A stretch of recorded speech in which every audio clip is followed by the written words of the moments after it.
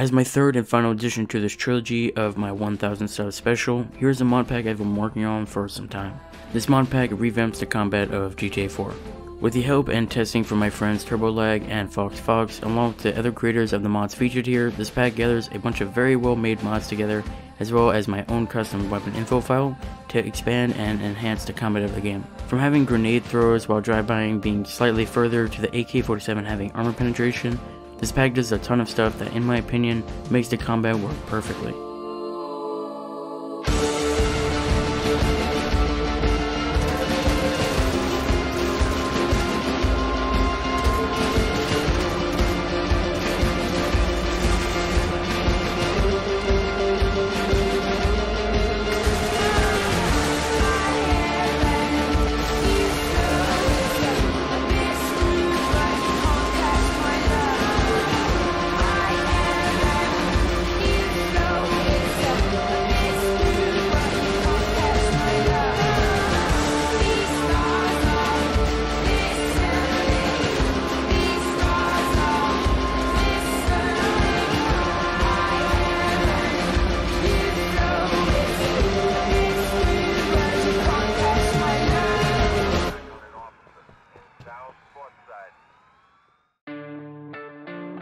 I played through the entire game with this pack, and during that time my game never crashed or messed up. The only main issue with this pack is that if you use the recoil feature, then controllers won't be able to work properly, but I feel like if you use recoil with a controller anyway, it would be pretty unfun.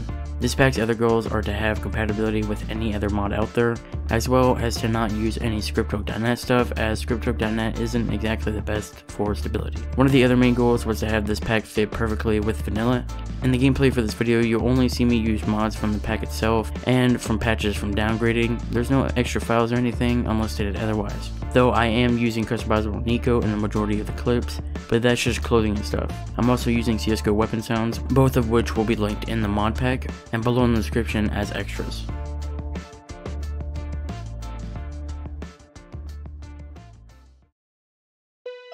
The first thing for this pack was to work on a custom weapon info file. If you don't know what that means, it basically changes how the weapons handle. For example, clip size, fire rate, damage, how much force it applies to physics, and more. This weapon info's goal was to just have the weapons be more accurate to their real life counterpart, while also trying to keep balance for the vanilla game. Biggest differences by far for me are the AK-47 can penetrate through armor. The M4 does more damage than the AK-47, but it also shoots faster, and the range is also higher to give more reason to use the M4 rather than the AK. Both shotguns also shoot slightly faster. In the normal game, the animation gives you like a full second or so you can shoot again, so I kind of quote unquote fixed that. I also did the same with the Glock, simply making it shoot more often, though the Glock still does pretty much piss poor damage since it's the first gun that you ever get. The final big difference is the Uzi is like a fuck ton faster, which leads me to the next mod. Recommended recoil is a simple INI change for another mod, the Zolika Trainer by Zolika 1351.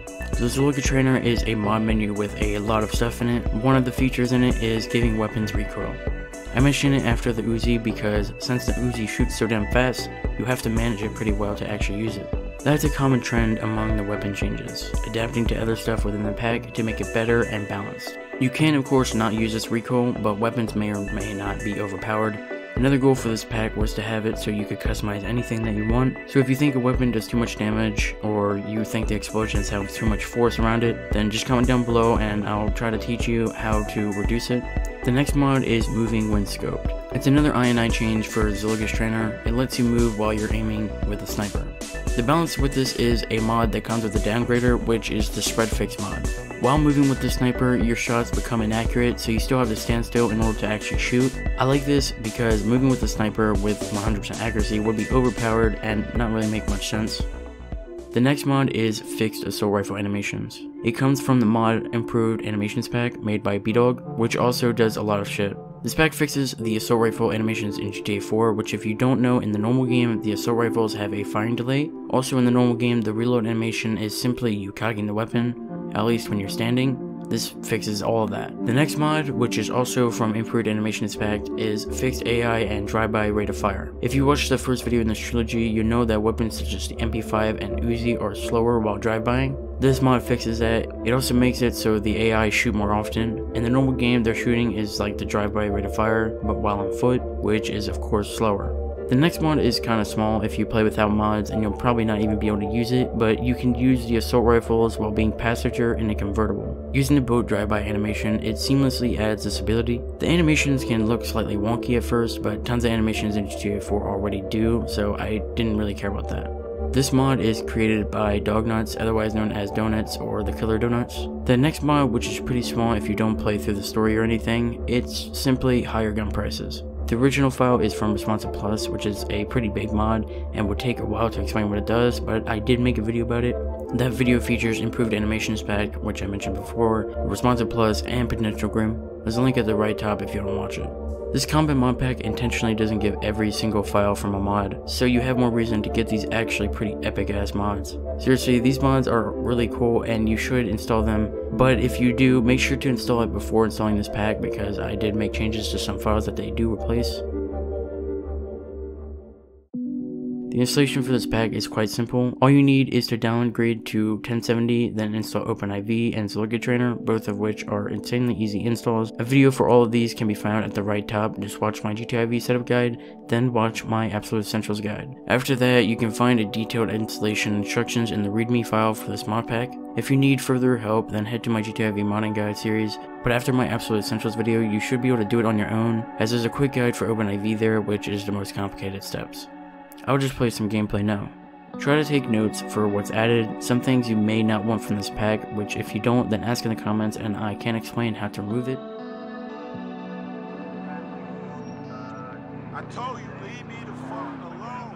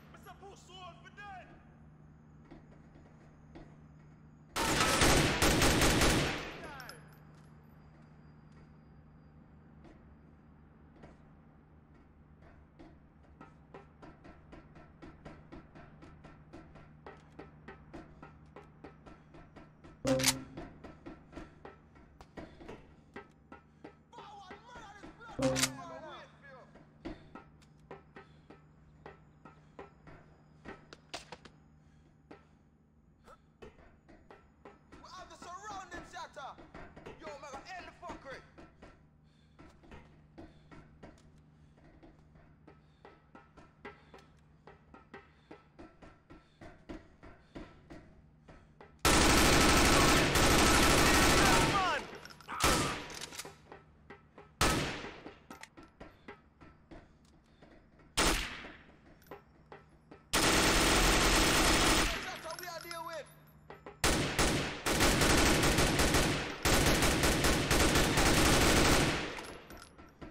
Now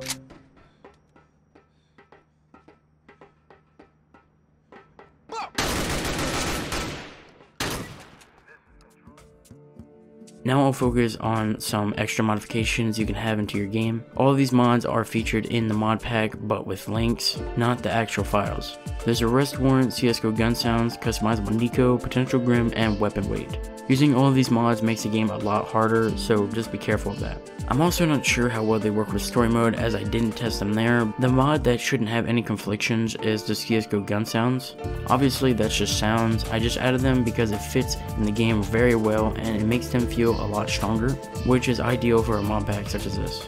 You can check the mod pages for explanations of the mods. They're just bonuses, so I'm not going to go over all of them here, though you can check out Rob's UTIV showcase video for a potential Grim explanation. Another thing in the extras is a crosshair that I made a while ago. I'm showing it here because I actually wanted to put it into the pack, but it's not directly combat related, so I didn't include it, plus some people may not like it. But a quick note is that if you install this and your crosshair is invisible, then change your crosshair to complex rather than basic. For even more extras, I'll mention two things you can do. If you're more of a hardcore gamer, then you can disable the crosshair or health reticle. Personally, I just disable the health reticle, but you can disable the crosshair if you want. Just go into the Z menu, iv.ini file, and disable them there. This pack will be updated over time most likely, so if you have any criticisms, then I encourage you to comment about it.